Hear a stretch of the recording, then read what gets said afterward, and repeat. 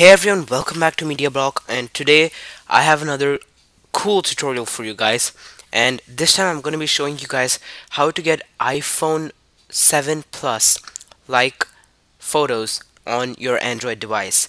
Now, if you don't know what I'm talking about, it's basically that on the iPhone 7 Plus, it has a dual camera system where it utilizes the second telescopic camera to get a blur photo or a portrait photo, and it looks something like this. So it looks pretty cool, right? That effect is really good. So today I'm going to be showing you guys how you can achieve this with your only single camera on your Android device. Now it is possible, and this is truly software. So most of the people don't realize that this feature exists, but yeah, today I'm going to be showing you. So all you have to do to get this feature on your device is open up your browser. So for me it's Chrome. So open up, and then you want to search Google Camera APK. That's it. Okay, and go up to Google Camera APK Mirror. Now click on that and wait for the page to load. Now this is an app that is very hard to find on the Play Store, so it's easier to download it from the internet and do it. So go ahead and download this and install the APK file. So first of all, let's download it. So the latest version is the best.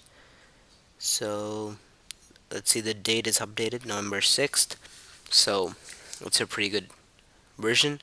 So wait for the page to load. Once the page loads, click on download APK, and your download will start. So in this website you can also download other things that are hard to find, for example the Pixel launcher and Pokemesh and things like that.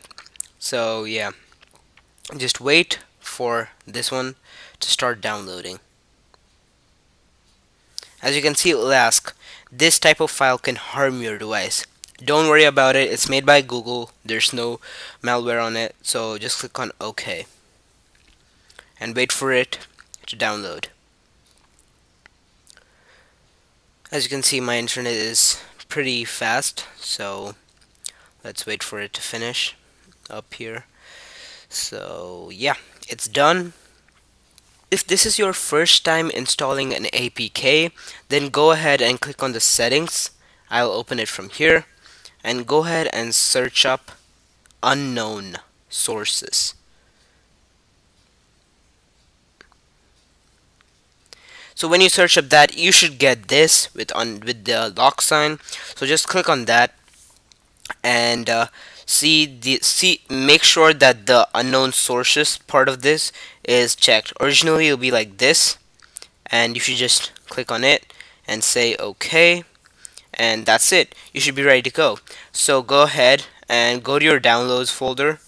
So your download should be open, and click on your original download, and then just click on install. Now I've already installed this, and for the sake of the video, I will install it. So yeah, go ahead and click on install, and it should take some time as this is a Google app and it does integrate some files into this file system. So just wait for it to install. So it should take some time, and when it's finished installing, it should say installed successfully. And if you have any problems, or if it says that it didn't install properly, then make sure you leave a comment down below, and I reply pretty fast. So as you can see, the camera app is installed, and click on done, and then go back to your home screen, and yeah, now you're practically set to go to take iPhone photos with your Android device. Now I will teach you how to do this and show you an example. So go ahead and open up your camera app. So what you do when you open up the app is slide to the menu right here, and go ahead and click on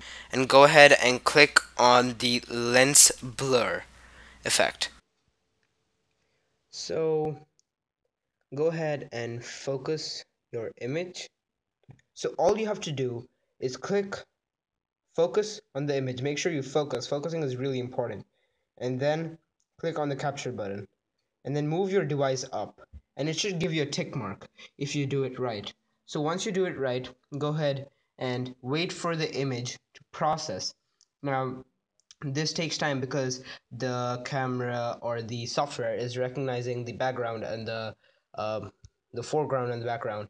So yeah, as you can see, it's a pretty good example. So you have the option of choosing which part of the image is actually going to be focused. So if I choose something else, as you can see, my hand is going to be blurred out. But if I choose this, I have the ability to see how big of a radius I'm going to keep to make sure that this image is good for me. So as you can see, I'm really close to the window, so it doesn't look that good, but right now I'm going to give out some examples of how it's going to look.